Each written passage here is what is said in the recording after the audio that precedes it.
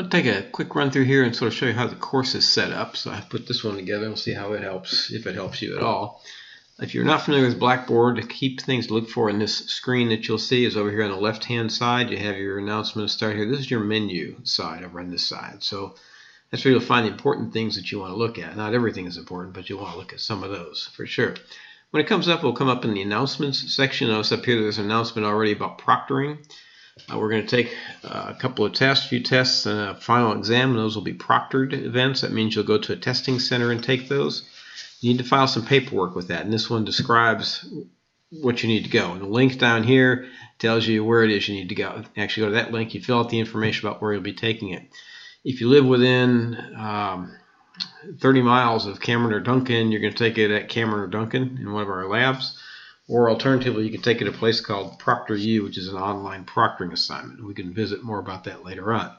To get started in the course, excuse me, get started in the course, start here is probably a good logical place to go. So I click on the Start Here button. It comes up here, it tells me all these different types of things about it. It tells what the courses look like. If you take a look at it, it's pretty easy to see that over here is announcement, start here, faculty content. Matter of fact, this whole part right here looks just like this whole part over here. So it's just kind of telling you what's contained in each one of those parts. What you'll see further in the Start Here things, I've put in a little video of just introducing me. You get to know what I look like if that matters at all for anything. It doesn't take very long to look at that. It describes the course a little bit. And then down below that will be this video once I have it recorded. Now these things down here in the gray under course management, you won't see those in your Blackboard. I only see those in mine.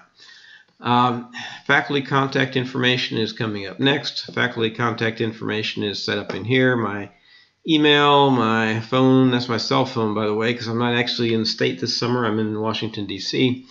So my office is listed here, but it won't do you much good.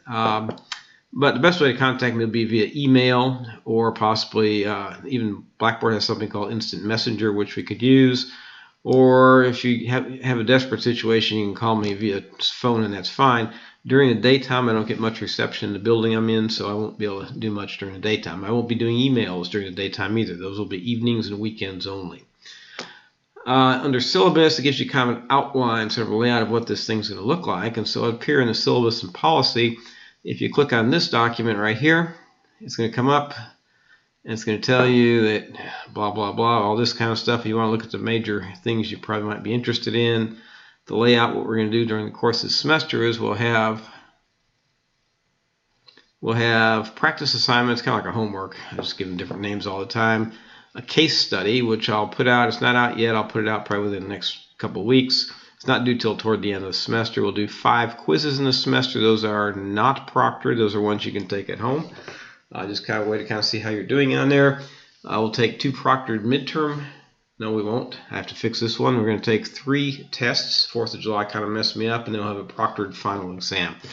The weightings of these are over here, so they don't count the same in terms of your grades. So you can't add up points at the end of the semester and then divide by the total points to get your percentage. You'll have to rely on what I'll put in Blackboard, which will be constantly keeping track of this weighted average for you the whole time. I'm glad we did this because that means I have to go and fix that thing now.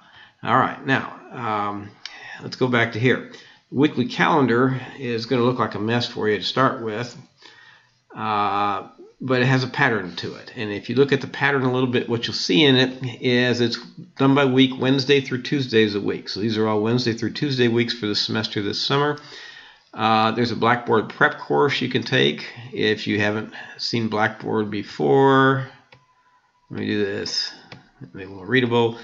Take the Blackboard prep course. If you want, there's no credits. You don't have to take that. That's just there. Introduce yourself in a discussion forum. Read the textbook sections that go with the units. The way I've split this course up is instead of going by chapters, which are bigger, I split them into units. So chapter 1 became 5 units, and they're kind of split into little segments, so you don't have to sit and do the whole thing at once. You still do them in the first week, but you don't have to do them all at once. And so as you look through here, you're going to read the textbook sections, look at the when I say electronic content, I'll show you where that is. That's going to be videos of me, which probably could not be any more exciting than that, talking to you about different things in those sections. We'll talk about those in just a minute. There's a content discussion forum for each week I'm going to set up, so if you have content questions, things I don't understand this, I don't understand that, you can help each other out. I'll pop in once in a while and see if I can help out or if I can help straighten something out we're having issues with. But that's an area where you can discuss constantly back and forth and get responses to them. And there's a thing called a practice assignment for week 1 that's units 1 through 5. I put with the syllabus. It probably won't be the syllabus, and I'm still fine-tuning this. This is before the course starts. I'm doing this, and I'll fix it up. So that practice assignment is going to be due on the Tuesday night at the end of that first week, and that'll be a pattern for you every just about every week. There's a practice assignment due the Tuesday night, but it'll be out all week, so you can work on it as you're working through the session. Now, as you get to week 2, we're not going to go every week. Now the units are 6 through 10, mostly coming in chapter 2. It's going to have a practice assignment like the other one did, and the other thing that you're going to have is the scheduled assessments. There's a quiz coming up that week. Again, it's not proctored. The difference between a practice assignment and a quiz is that on a practice assignment, you can practice those things as many times as you want to, and you can always get 100 when you get done if I have it set up right. The quiz, you get a one-shot deal. It's sort of a step up to see if you can start to understand these things. So you'll see this is kind of a pattern we have throughout the semester. When we get in around the 4th of July, then I start throwing in a test like the week before the 4th of July. We still have a quiz hanging over that 4th of July weekend, but I'll give you a couple extra days on it. And then we kind of go into a test 2 and a test 3, and oh, wait a minute, right there. There's the final exam. It's available for about 4 or 5 days toward the end of July. The class ends in July. So that's a place where you can look at that information as well. Next thing out here is called learning outcomes. Again, this is still under development. What happens in here, these are types of things I expect you to be able to do. What's different about this is that these units probably don't match up exactly because I've made adjustments this semester. I need to adjust dates and things of that nature, but I will get to that hopefully soon before we get too involved in it. And then down here, what we have, if you look at I sent you an email earlier about the Mastering Chemistry and the gaining access to that. That's where a lot of the homeworks and assignments will be. And that's also where the ebook is if you're going to use an ebook. And so out here are a couple of attachments to this item. Let's say Pearson PowerPoint, Pearson Handout. These describe to you how to get into Mastering Chemistry for this course.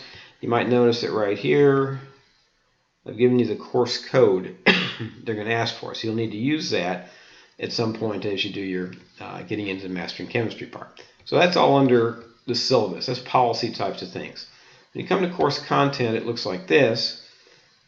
And you're going to see week 1 up right now. Weeks 2 through 8 are kind of lined up, but I'm still refining. Some of my transitioning to different types of videos and things hasn't gone well, so this week is up. What you'll see in this week is folder 1 tells you what it is you're going to be doing this week, so you'll know what it is. When I click on this up here, boom, it comes up, and when you click on these links, these are actually YouTube links, okay, and they're me doing YouTube, don't get excited. And so they're YouTube links. You go and it's going to be that thing. And I have done it on the Cameron server before. It takes too long to download. I've done it in here. It takes too long to download. The YouTube comes up pretty automatically. So I've shifted them over to YouTube. What you also see out here is under Practice Assignment 1 is here. I've put, come on. The assignment is here, and here's the Pearson e-text. If you want to pull that up in a window, you can have the e-text book open at the same time. And over here is the Mastering Assignment. You click on that, and it's going to look like,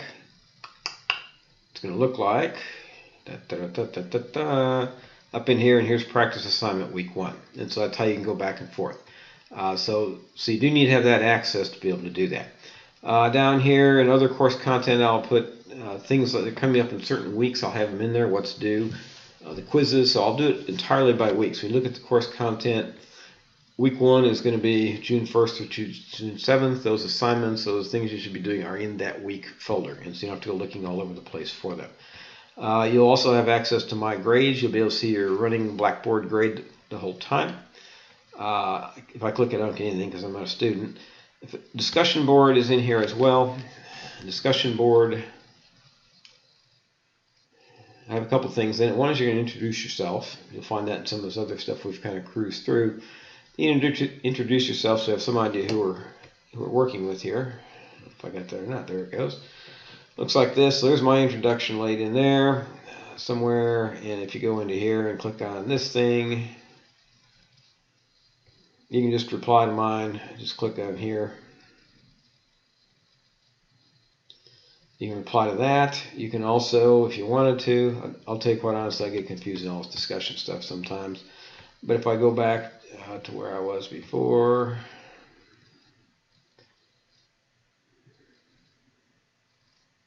come on, come on, come on, you can do it, you can do it.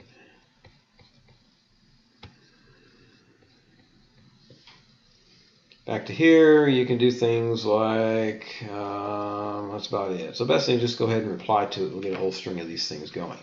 I've also set up other discussion forums, as we call them. Oh, there's create thread at the top, I'm sorry. So down here, there's introduction, there's questions, answers, policy, navigation. You have questions about technical things like that, put them in here. I'll pop in once in a while to see if I can help out. And also each week we'll have a forum for content discussion, so we can chit chat back and forth and see where you might be having questions and issues as well. And so that pretty much is a setup. I did want to point out one other thing. This is helpful for you in any camera course you're taking these days, is tutor.com. So it doesn't matter what course you're in. Even if your course doesn't use Blackboard, you are in a Blackboard course, a shell for that particular course. And if you just go and log in your Blackboard, you'll see any course in there, whether you have a Blackboard part or not, whether your instructor does Blackboard or not, you'll see it in there. You can always click on tutor.com, and tutor.com gives you up to, I think it's 8 hours still, of free tutoring service in a whole range of areas. And so it's kind of something to be mindful of. It's fairly helpful as you look at it. So if I look in here, I can look at social sciences, English, science, English, writing, history, humanities, business, foreign language, all sorts of things, and you can further select down from there. So if we're in chemistry, which we are, that's a science. And over here, I can click on chemistry, and then you can go in, you can ask questions. Type a question in here, and it's 24/7. You can do it 24/7. You get up to 8 hours in a semester. I think after that you get charged some. I do not know what the rate is or anything of that nature. But that's helpful to keep in mind for, again, any of your courses that you're taking at Camry. And I think that's about all the rundown I had to have. I'm sure there aren't any questions left after that. So looking forward to working with you. I'll see you, sort of, on the web here pretty soon. Coming up Memorial Day weekend in a few days. I probably won't be very active over Memorial Day weekend. I have to go and take a short trip. But I'll be on full blast, nights, weekends, and all that starting June 1st, if not May 31st.